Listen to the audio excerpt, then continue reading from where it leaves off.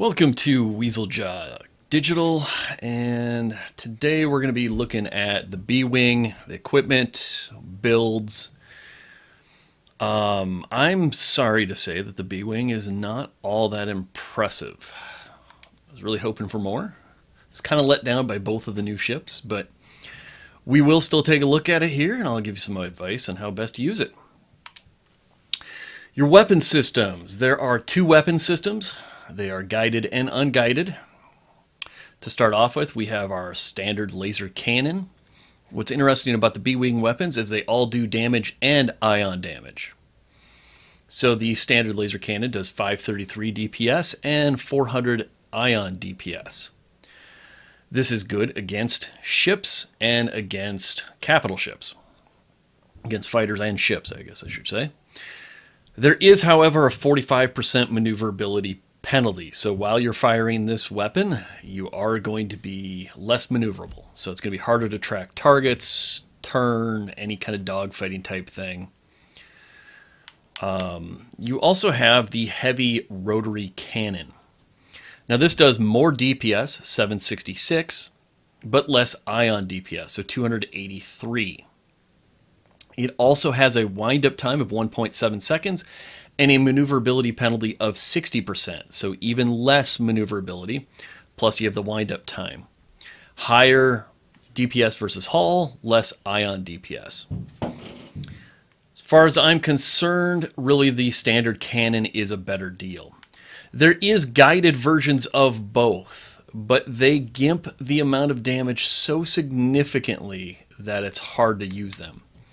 Over here, your standard laser cannon has 933 DPS. The guided version of it only has 400 DPS, less than half. Here for the heavy rotary cannon, you're looking at a little over 1,000 DPS, and here you're dealing with a little over 400 DPS. So the guided ones, especially since you move so slow, it's not going to matter anyways. You're not dogfighting. You're not trying to get these weapons to actually hit starfighters. It's not going to happen. The standard laser cannon works a little bit better in my mind because you do not have the 1.7 second wind-up time, which hurts your ability to get damage on targets. It also doesn't have the maneuverability penalty. The ion DPS is good against capital ships to either disable systems or take down their shields. The combined DPS and ion DPS is pretty good. Nothing wrong with taking the heavy rotary cannon, especially if you're going after like a capital ship or the frigates and the shields are already down. Then this rotary cannon is a little bit better of a situation, especially if you're just going to be focusing on those capital ships. Because you have time to get that wind up going. Your maneuverability doesn't matter too much because you're going to be making attack runs on a large, slow-moving ship. As always, we're going to skip auxiliary. We're going to come back to that later. Countermeasures, you have three. You have the particle burst, chaff. It's not very good. It's a small area of effect of 200 meters. Has a lifespan of 3 seconds, a 9-second cooldown, ammo capacity of 3. Only helps you if the missiles are coming directly from behind you. This can be used tactically to like put defensive shields to block missiles, but the area of effect is so small that it is just better to shoot down the missiles with your guns. I really don't like these. They're not very effective in combat, in dogfights, or in fleet battles or anything. There is the sensor jammer. This allows you to break all incoming locks and make it impossible to lock onto you for 4 seconds. It can only be used once and has a 26-second cooldown. Because of those reasons, I don't find it very useful. In this ship, if you're making suicidal attack runs on a capital ship, I guess this works. As always, though, the more dependable one is a Seeker Warheads. 750-meter range. Can knock out 2 incoming missiles, a 12-second cooldown, 4 ammo capacity. Very, very useful. They can be used to take out mines even before they're active. It works in all directions from your ship. They're just a solid component. For hulls, you have 4 choices. There's, of course, a standard hull. There's the reflect hull, which gives you some stealth abilities. And I almost see the value for this ship. You could be making long-range attacks and trying to stay off radar.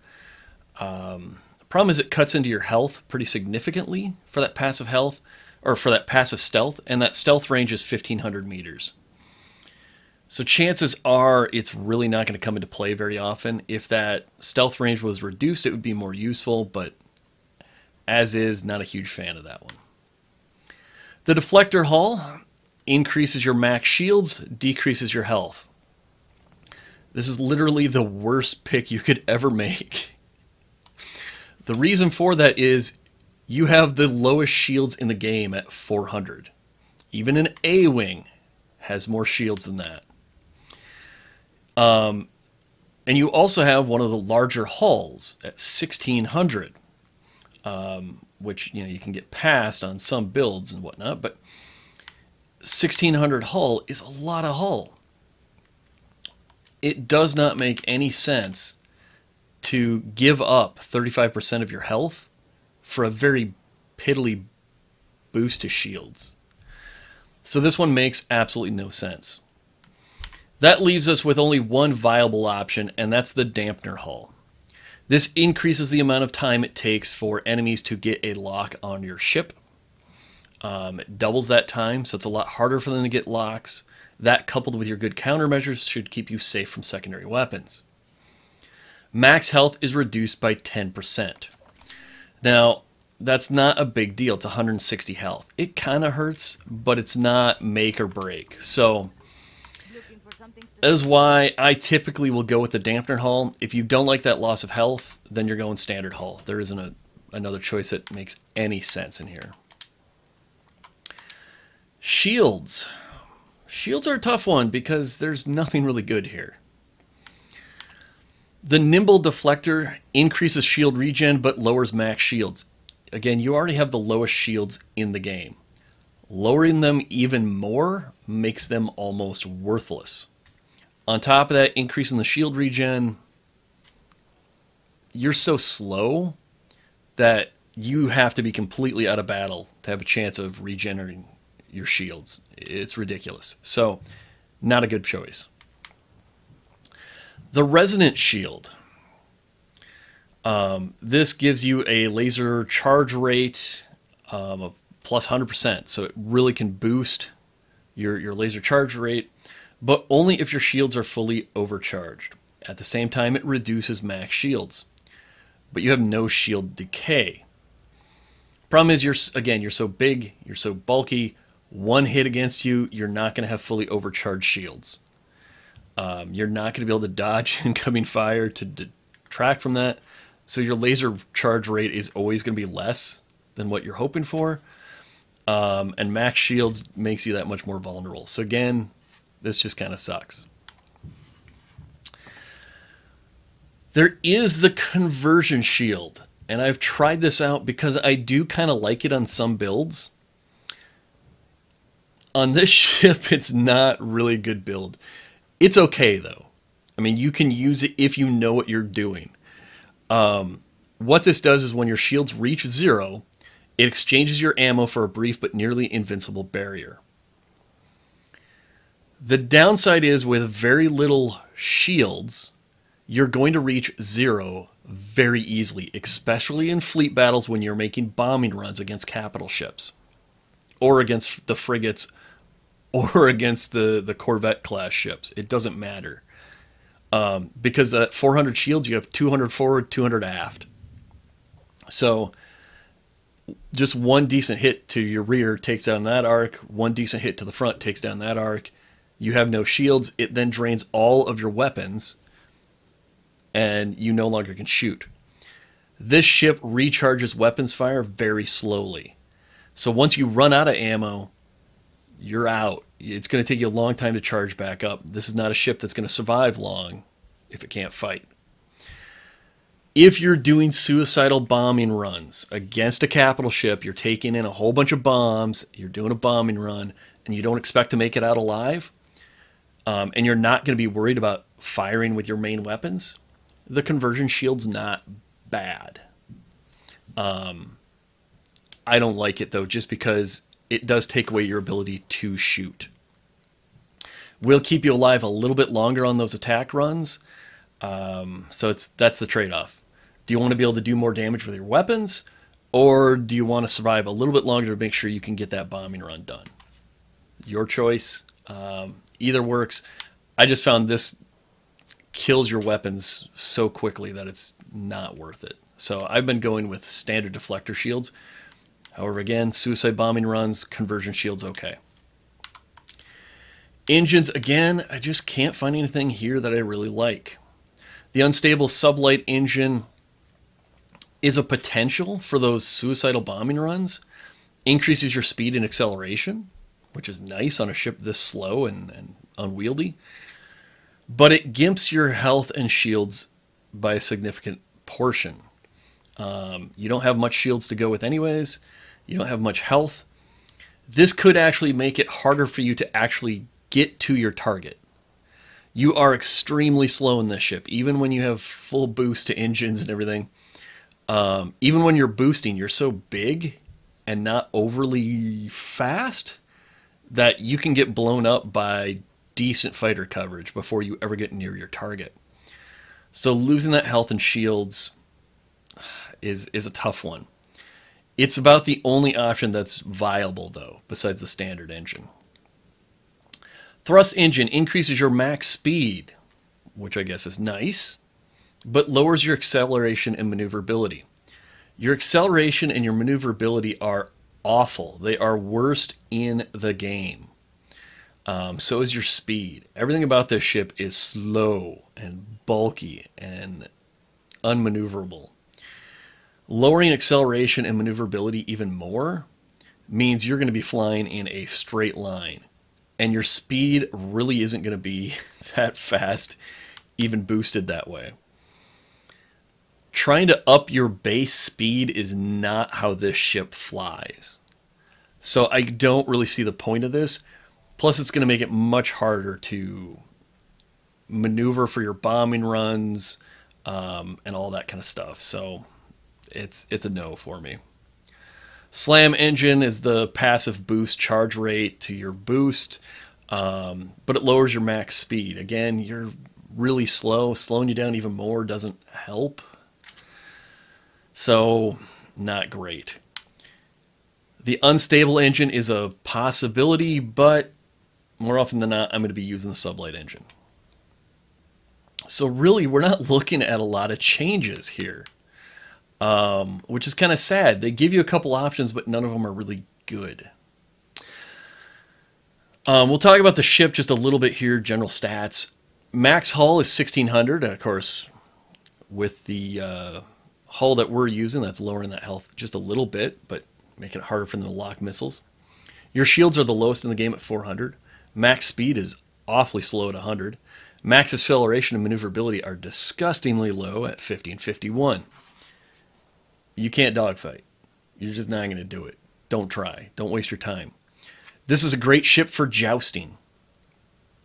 If you're on defense with this ship, sit by the target you want to defend, find someone that's coming in at you, shoot down any of their incoming missiles, fire on them straight up. Your hull should help keep you alive for a joust. That's about all it's good for there. You're not going to be able to chase targets. You're not going to be able to lead targets effectively because everything is going to be too fast for you to keep your target sights on them. Now, auxiliary weapons are interesting. And because of the poor speed, maneuverability, acceleration, all that stuff, a lot of them aren't even good. I guess we'll start here with the gyro. The gyro is an interesting one. It's called the Query gyro, which Query is the guy that developed the B-Wing in the Rebels cartoon. You can hold the button for gyroscopic cockpit roll, which means you can make the big lower fin rotate around you instead of you turning the whole ship. It's interesting. You can do it. It doesn't serve a lot of purpose. It doesn't move very fast. Really no more fast than you can maneuver yourself. I suppose in conjunction with turning your ship and turning it at the same time, you could move it pretty quickly. But it doesn't really do much for you. Keep in mind that wherever that fin, that big fin is pointed, is down. And that's where your bombs are going to go. So if you turn that, your bombs are going to go in the direction it's pointed. Now turning your gyroscopic action here with the module doesn't make you harder to hit because you're a big, slow, bulky ship that's easy to hit no matter what. So it doesn't really help there. It doesn't really distract people that are chasing you. Doesn't make it harder to line up targets. It could be used, I guess, to change your bombing angle, but so can just rotating your ship. So that functionality really serves very little purpose. Go ahead and use it if you want. It looks kind of neat when you're firing, but doesn't do much. The interesting part about this, though, is it doubles your max ammo of your other auxiliary slot or reduces the cooldown by 50% of your other auxiliary weapon. So that's kind of neat. What that means is it changes the aspect of all these other weapons. The composite beam cannon that does 1000 DPS but has a cooldown of 10 seconds. If you have that module, it now has a 5-second cooldown. So that's pretty interesting. Your bombs, instead of having 5 bombs, you now have 10 bombs. So you can see how that really changes things a bit. I have found in this ship it's best to focus on one thing and just hit it hard. So I've been using this module to give myself more bombs. It works pretty well. But we will go through the rest of these auxiliary weapons, take a look at them. The emergency assault shield gives you a big shield in front of your ship. It lowers the incoming damage from that arc by like 90%. Only lasts 3 seconds, has a 20-second cooldown. Also reduces your maneuverability, so you're stuck in kind of a straight line flight at that point. It can be nice for bombing runs, but you're probably not going to escape from a bombing run anyways. And I just if you're using that, you don't have any secondary weapons unless you drop the module and take a secondary weapon, and then your secondary weapon isn't very good. Because of all those reasons, the assault shield really doesn't shine for me. The seeker mines. I guess if you're playing this in dogfight, the seeker mines are probably a really good option for you. But in fleet battles, it's a worthless option for you, so I would avoid it. Barrage rockets. 60 damage per rocket is very unimpressive, even with 40 of them. On an assault run, I mean, that really doesn't add up to a whole heck of a lot of damage overall. You're looking at 2,400 damage from that. And it would take you a little bit to gun through all of those. You're going to get more damage out of bombs. You're going to get more damage out of beam cannons. You're going to get more damage out of your missiles. The barrage rockets just aren't a good option. Even if you double them up using the gyro module, you're not going to do a whole lot with these. So I don't find them as a good option. The fact that you can't maneuver very quickly means even in a dogfighting situation, they're not very useful. So I would avoid those also. Proton torpedoes, 4,000 damage, a 1,500 meter lock on, cooldown of 10 seconds, ammo capacity of 5. Weak homing, these are used to assault capital ships that have their shields removed. The damage is really light And this ship is not a ship that can easily make multiple attack runs, even from that range. Any kind of defenders, TIE fighters, TIE interceptors that see you are going to target you, and they're going to blow you away. And there's not going to be anything you can do about it. So at best, you might get off 2 of these things. Unless you have a really well-oiled team that's giving you a lot of cover. Because of that, again, I'm just not overly impressed by this option. The Ion Torpedo, 24,000 damage. Ion. 1,500 meter lock-on, 6 ammo. Really high ion damage. I got to give you credit for that. It's impressive to take down shields like that. However, again, you're a big target. You're going to be drawing lots of attention. And if the shields go down on whatever your target is that you're firing at, these things are worthless then. Their damage is greatly reduced, and you're not going to be very effective. It's okay in a fleet battle for an early run against the capital ship, but certainly not my first choice. If you're making a dedicated ion build, taking the ion torpedoes in one slot and then the ion bombs in the other slot is a pretty good option. The ion bombs will do, with 10 ammo, will do 40,000 ion damage. That coupled with an ion torpedo is pretty impressive.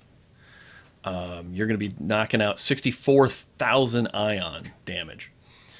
And that's going to, I believe, drop the shields of a capital ship. So that really opens them up. So having a build that's based around that, ion bombs, ion torpedo, maybe the unstable engine, and just doing a suicidal run. Get out to about 1,500 meters, make sure your engines are charged, launch that torpedo as soon as it gets locked, use your boost, fly in super fast, stay above their shields, drop those ion bombs. Your ion torpedo will come in, take out the rest of the shields, and you sit there doing damage until you blow up. Or you could try to escape out if you still have engine boost, which you should if you're starting it at 1,500. It's not a bad move, except you've depleted about everything you got of use then. So it's really that, and you're about done. So make of that what you will. It is effective if you can make it. Your other option, though, if you want to do an ion build, is actually using the gyro and the ion bombs. Because then you're going to be able to drop 80,000 damage in ion. You're going to strip those shields super fast. And you're going to be in the same situation. And you're not going to have to be waiting for that torpedo. You're not going to hoping that they don't shoot that torpedo down, or that you don't die before the torpedo lands or something. You just get in there, bomb those shields. This is something that I'm going to be trying out.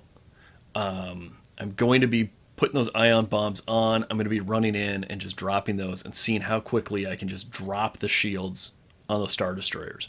It's not going to be great against those frigates in the middle. Actually have better deal for those because those shields go down and they don't come back up. The ion beam and the composite beam both suffer from the same problem. They have long cooldowns, 10 seconds, 15 seconds. Now that's not bad usually. Like on the Y-Wings, I actually like this. On the TIE bombers, I actually like these beams. Use the beam with your weapon fire while you're making your approach, then do your bombing run, then get the heck out. If you have the gyro, that cuts these down to a cooldown of 5 seconds and 7.5 seconds. Makes them pretty impressive. Your maneuverability penalty is 90% though, so you're going to be flying in a straight line. You're already incredibly slow. You're already an enticing target. I have found it hard to get more than one blast off with the beam cannon, even when using the gyro. And if that's the case, it's not very effective. One blast of your beam cannon is going to do 3,000 damage. That's 3 bombs. So even if you get 2 blasts off before you die, that's 6,000 damage. Well, if I'm using the gyro and my proton bombs, I can bring 10 bombs with just 10,000 damage. I just don't find that this ship is survivable enough to use these beam cannons. Same goes for the Ion. You're not going to be able to sit there and actually keep shooting this at shields in any way, shape, or form. You're going to die before you get a chance. Especially with that 7.5 second cooldown, you may not even get a second shot before you get shot down. So I really don't like the beam cannons on this thing either. So that really leaves 2 things, and that's the ion bombs and the proton bombs. Those, coupled with the gyro control, make some interesting builds.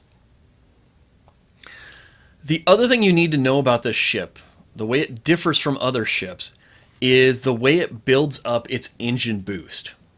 It builds up a very, very slow engine boost at like half the rate of the other Republic fighters. The Defender builds up a very fast engine boost. The B-Wing builds up a very slow engine boost. However, that does mean that the engine boost lasts much, much longer. So a full engine boost from a B-Wing means you can be assaulting capital ships from the 2,500 to 3,000 meter range when you start that boost. And this has been something that has come in handy and has actually made this ship somewhat useful. Fighting capital ships, I don't find it to be great. Capital ships will start shooting you at about 1,500 meters. By the time you fly in, make the bombing run, and try to get out, you're going to get picked apart. But for frigates and for corvettes, you can actually make pretty effective bombing runs and escape. So you can build up a full engine charge, hit your boost before you hit 1,500 meters, you can make your pass, bomb them, and then boost yourself away back to safety. So I've been able to make several, bombing runs and repair type things with against the frigates using this gyro and either the proton bombs or the ion bombs if you want to, and just boost in, drop your bombs, boost back out to repair and refit. I find that to be a very effective strategy. I like that better than using the Y-Wings doing a similar thing. And it's because of the number of bombs this ship can carry with the gyro. So it's really the only strength I've found on this ship. If you want to use a combination of beams and bombs, the Y-Wing's better. If you want a ship that can do bombing runs but can at least pretend to dogfight, you want the Y-Wing. If you want long-range missile sniping, you want to go with the X-Wing. This ship has components to do all of those different things, but because of its speed and acceleration and maneuverability, it's just not good at any of those. So it's 2 key factors are making bombing runs and retreats against the frigates, or making pretty much suicidal bombing runs against the Star Destroyer, the capital ship. So you want to make the best out of those. For me, that means standard laser cannon, gyro, proton bomb, seeker warheads, dampener hull, standard deflector, standard engines. This is what I'm going to use against the frigates. This is what I'm going to use against the capital ship also. Now there is a secondary build where I'm going to pop this over to ion bombs. And I'm going to do the unstable engine. This is going to be a suicidal bomb run, basically, against the capital ship. I'm going to get to about 2,000 meters. I'm going to use my entire boost. I'm going to fly up. I'm going to just above their shields, drop all those ion bombs, take those shields down, and I'm going to park myself in front of a shield generator and just unload.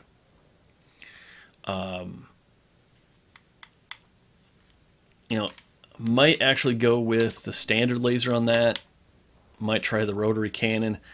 I'm worried about that wind-up time and whether or not I'll need any maneuverability. But you'll strip those shields. You'll do some damage to the shield generators. When you blow up, you'll blow up next to the shield generators, hopefully doing some more damage. That's really about the only moves to make with this. Now, things get a little bit different if you have an organized team. If you have a really dependable organized team that can fly cover for you, if someone can fly in front of you and take some hits while you're making your approach. Multiple B-Wings are extremely effective on bombing runs if they come in at the same time. They can do a massive amount of damage, and you're less likely to lose all of them at the same time. But in standard fleet battle mode, you're going to get torn apart really easy. So just about any bombing run past the frigates is going to be a suicidal run. So that's the equipment. That's the builds. Like I said, for most situations, there's a ship that can do it better than the B-Wing. But for suicidal runs, a B-Wing lays down a lot of damage really quickly, and it's pretty effective. I can get some really high capital ship damage. One other thing to keep in mind, though, is you don't get points for capital ship damage. You get points for destroying turrets. You get points for destroying the ships. On the capital ship, you get points for destroying hull segments and their structures. But just doing damage to shields or to ships are not going to give you much for points. You get nothing. So if you're trying to get high on your point tally, the B-Wing's probably not going to be a good option for you. So keep that in mind. Not that points are important, but some people really find that they are for them, and that's fine. So hopefully I've helped hone in your knowledge on the B-Wing, helped you build a better B-Wing. Hopefully this knowledge will pay off for you. Don't try to use them in dogfights. They're worthless there. Don't forget to like and subscribe. Thanks for watching. We'll see you next time.